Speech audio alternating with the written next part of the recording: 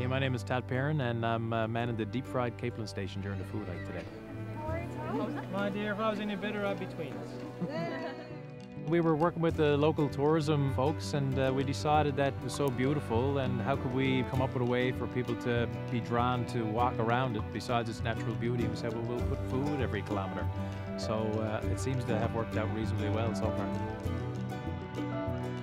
You show up here in Elliston at the park, you get a glass of wine, get your day started, and off you go, and you find a chef at every kilometre along the coast, each one offering a different take on a Newfoundland ingredient, and you know, it's a fantastic way to spend a few hours.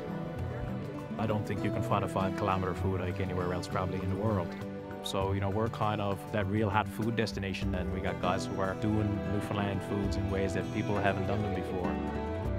I've seen it in pictures. I've had an idea of what it looks like, but out here is just completely different. The rocky shores and all the little homes and the fishing boats, you know, for us it's kind of like a romantic view of Newfoundland and life out here, and it's amazing.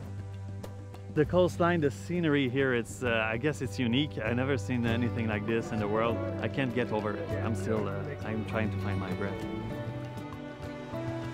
And this is definitely unique. The air is just completely different out here. Just like, you know, it's just untouched, and I think there's very few places in this world that, you know, don't change. I think that's kind of like the beauty of Newfoundland.